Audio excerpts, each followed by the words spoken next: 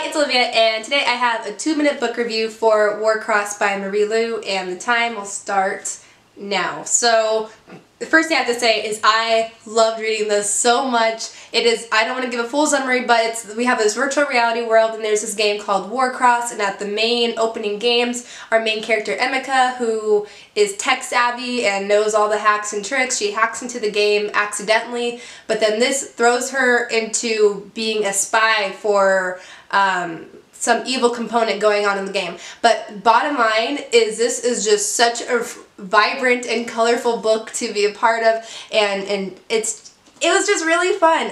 I will say my one critique, my one thing that held me back from a 10-star review, because I like to use 10 stars, is that it did feel like there's elements that I've seen before. Like there's things that were just predictable.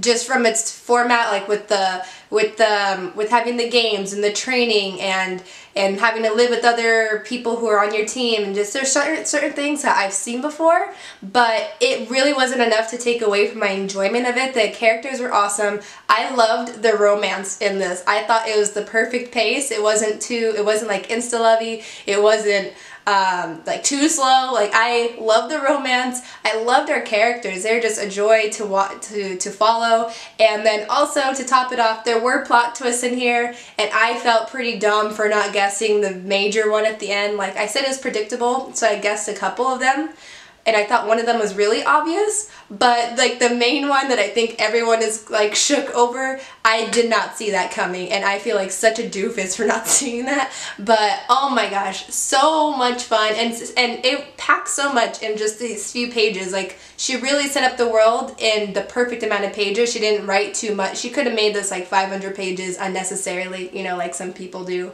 But yeah, good size, very fun paced, and just pick it up if you haven't already. I am so looking forward to the sequel, and I will see you in another video.